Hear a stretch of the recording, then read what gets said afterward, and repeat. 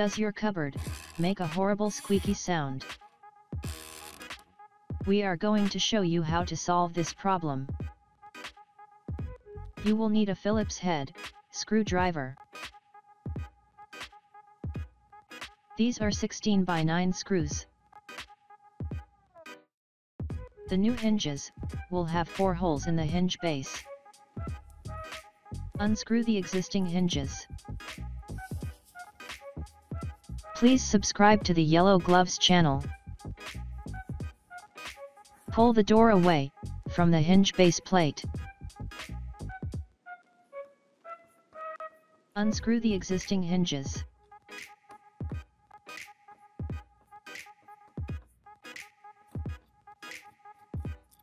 Thank you for watching this video, and we appreciate your support. The round end of the hinge fits into this hole. The new hinges will have 4 holes in the hinge base. These are concealed hinges.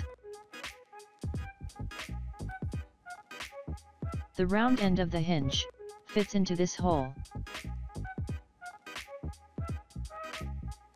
Tighten screws with a Phillips head screwdriver.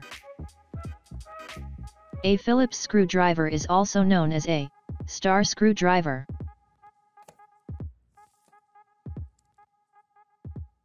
Turning the screw clockwise or anti-clockwise will adjust that gap.